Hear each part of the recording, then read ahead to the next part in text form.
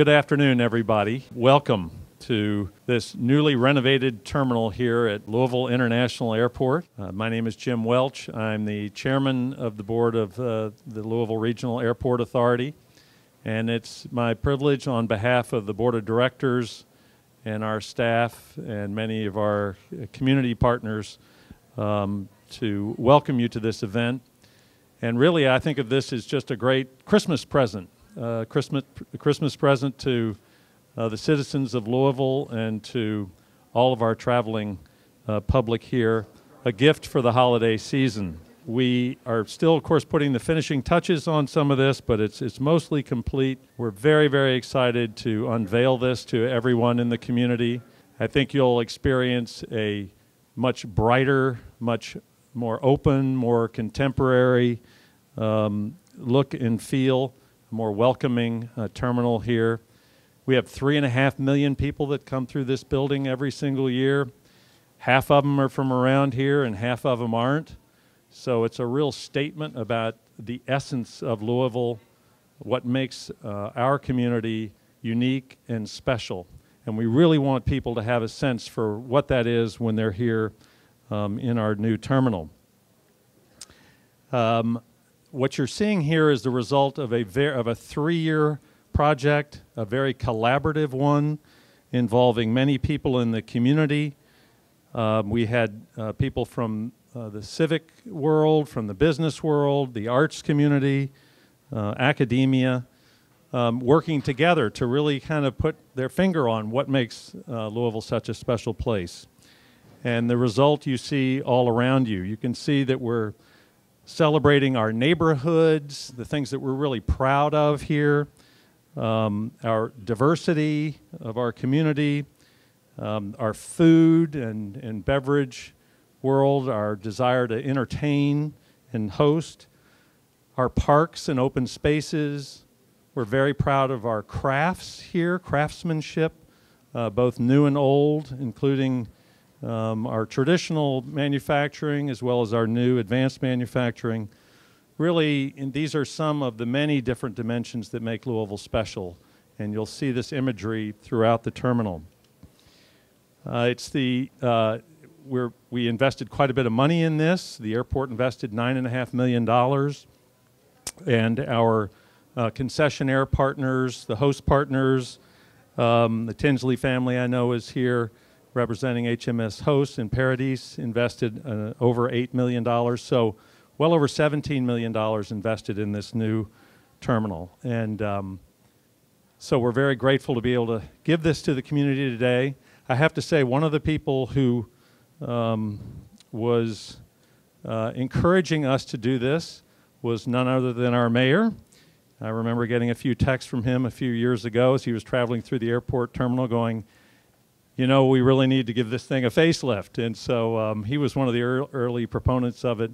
We've really appreciated his support in doing this, and so glad you're here, Mr. Mayor. I'm sure you have a few words to share with us. Thank you. You were right there, too. Well, thanks, everybody, and thanks to Chairman Welch here. He was also, he didn't disagree when we said we can lighten this up. Phil Lynch, former board chair, also Skip Miller. I mean, everybody said it was time. So that was what was wonderful. And once we decided that, it really hadn't taken very long to do this in the scope of large construction projects. And when you kind of stand here and are looking out from this perspective, but any perspective in the airport, it's really beautiful. I mean, it's light, it's airy, it's the kind of place when you walk through as a traveler that you can say, this is a city that's got something going on here. And you showed pride, I think, in your airport, the way it's designed. So the end result has really, really been positive here. So I'm sure we'll be walking through here to take a further look at that. But congratulations to everybody that's been involved with this. Councilman Johnson, I want to recognize him, who's here as well. Thank you, Dan, for being here. And then Gil Holland, I know, was part of the design team as well. I saw him here earlier as well. So a lot of folks went into taking an ownership in this. This very much is the front porch of our city, and we've all got a lot of pride in what's going on in Louisville right now. We're going through a real renaissance as a community with 60,000 new jobs created in the last 6 years, almost 3,000 new businesses, 45% of Louisville adults now have a college degree, either a 2 or 4 year degree. The national average is 41% on that. 10,000 people worked themselves out of poverty just this past year. So our city's firing. And it's important that when visitors arrive here, they also see an airport that's got those very, that kind of enthusiasm and momentum and a sense of a renaissance behind it. And that's what you see here at the airport. You're also seeing a practical response to increasing amount of visitors that we've got coming to our city. 24 million tourists coming to Louisville now, and I'm sure Cleo will talk about that in a second. But for that, I say thank you to a bunch of good folks here in our city and our sense of hospitality, and I say thank you, Bourbonism, as well. You know, when we were talking about Bourbonism 5 years ago, we didn't know how it would take off. Jim Welch's former company, Brown-Forman, certainly had been doing well on the operations side, but would people respond to it as a 24/7 tourism experience?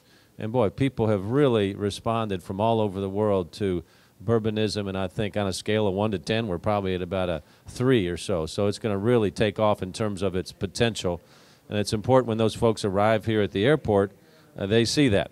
And that they also see some other of the iconic images that are associated with our city.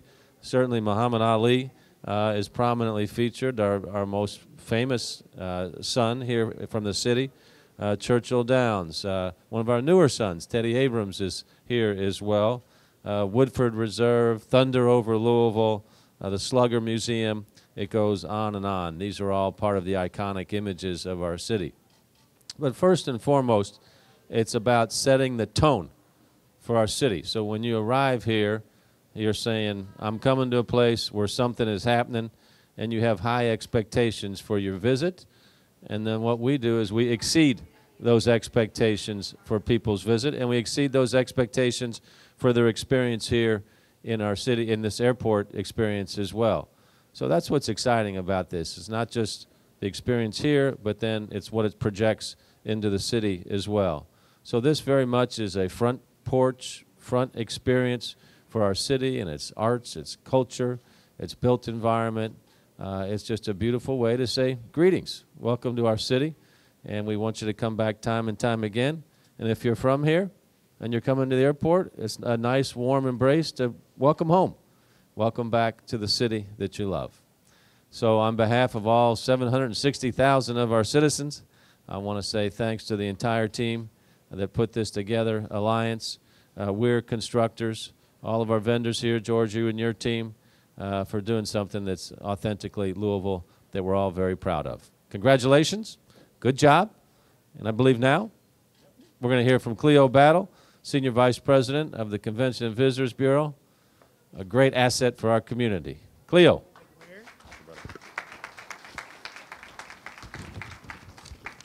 Well, this is great. And I hope you all think it's as great as we do at the Convention and Visitors Bureau. I want to begin by applauding the Airport Authority for the authentic decor, the Louisville authentic decor that the mayor just mentioned. Obviously, our goal at the Convention and Visitors Bureau are to bring visitors to town, whether they're corporate visitors, leisure visitors, or meeting and convention visitors. And the airport is the first and last experience that many of those visitors have. So this is a critical aspect of everything we do at the Convention and Visitors Bureau to attract visitors to this community.